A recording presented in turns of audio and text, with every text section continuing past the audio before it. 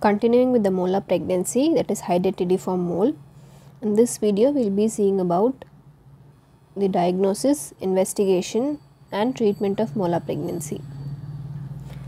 First, the diagnosis. Diagnosis is by the identification of passage of grape-like vesicles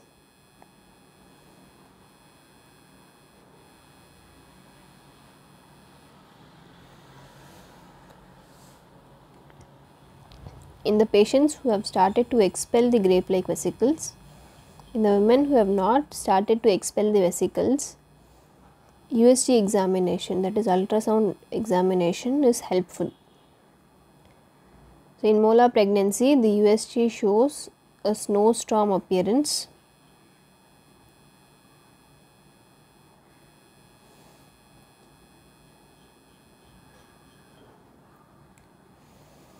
And the absence of any fetal parts. This is the diagnosis. Next is the investigations.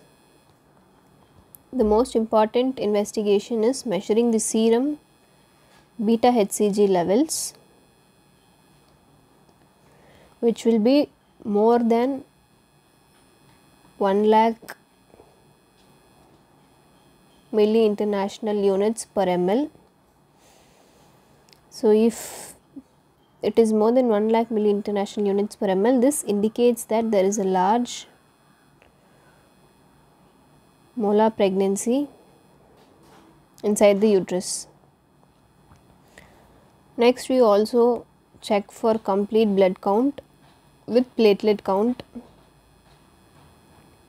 to rule out associated anemia and coagulation disorders. The other routine investigations include renal function test, coagulation profile, liver function tests and thyroid profile to rule out hyperthyroidism,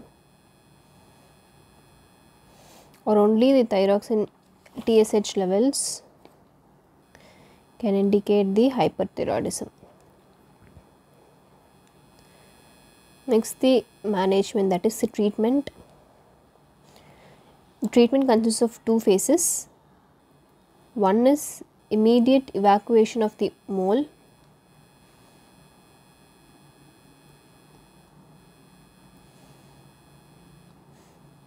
And the next is follow up for detection of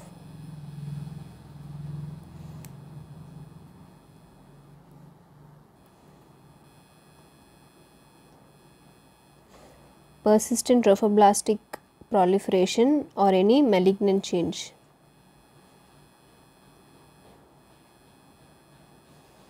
This PTP stands for persistent trophoblastic proliferation or for any malignant change. So, the first step is evacuation of molar pregnancy.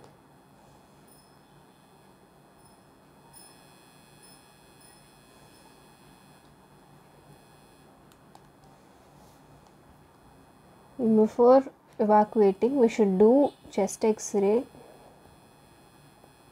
to see if there are any pulmonary lesions.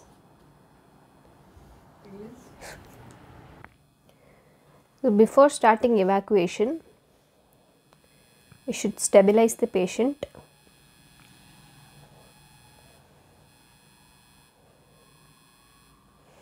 Start blood transfusion and blood component transfusion.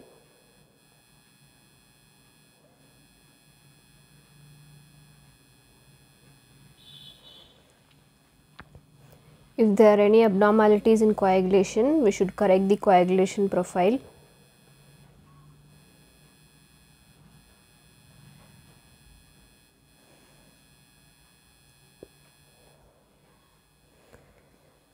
If she is a known case of preeclampsia, then this should be corrected by giving antihypertensives. Now coming to the evacuation.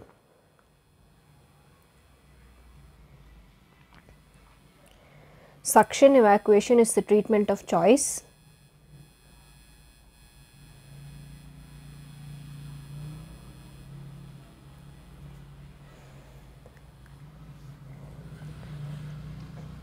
For this,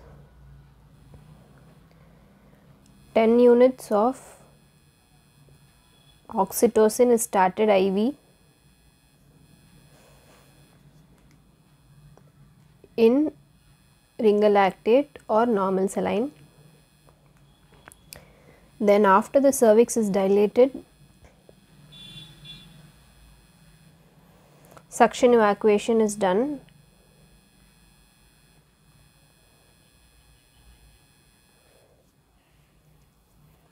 with the cannula, and now the material obtained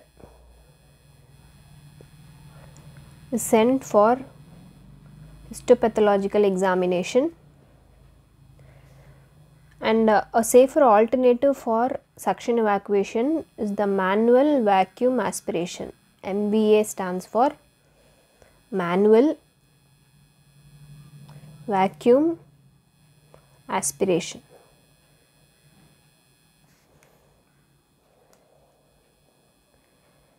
So in this is a better alternative because there is decreased chance of perforation.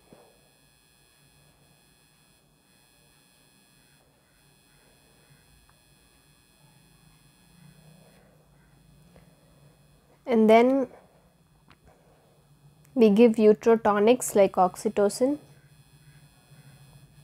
or methyl ergometrin, which are uterotonics, which contract the uterus, and we continue the oxytocin infusion.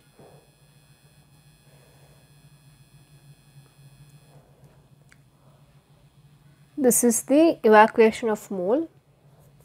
The next important step we have seen is the follow-up. Follow-up is equally important because 15 to 20% of the cases become locally invasive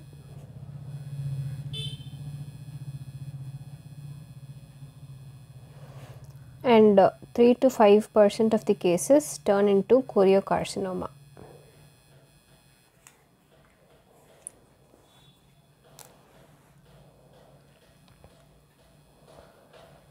So after 48 hours of evacuation, serum beta HCG levels are obtained, and these serum beta HCG levels are repeated every week till the levels are within the reference range in 3 to 4 weeks. So once the levels have reached the reference range, which occurs within 3 to 4 weeks, then monthly beta HCG monitoring is done for 6 months.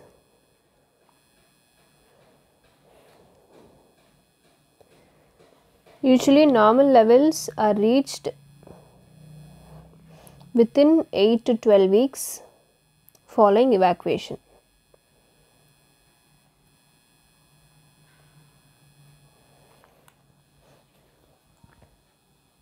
If the levels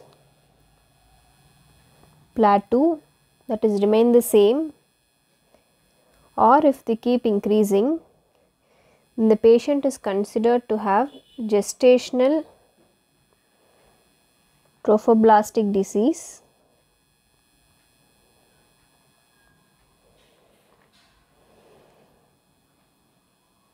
This is a separate topic which we will be covering in our next video.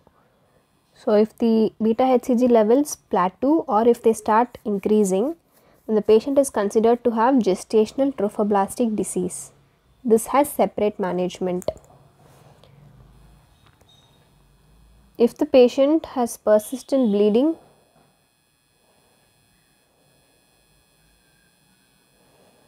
or the beta HCG levels are increasing, then there is a need for curettage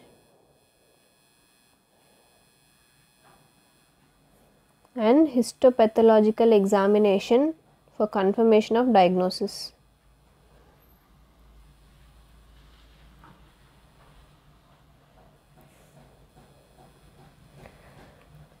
The next point is contraception following molar pregnancy.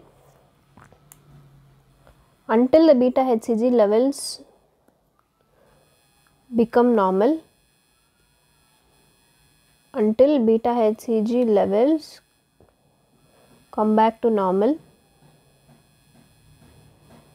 barrier method of contraception is the ideal choice. Once the beta HCG levels come back to normal, then either combined oral contraceptive pills or intrauterine contraceptive device can be used for contraception.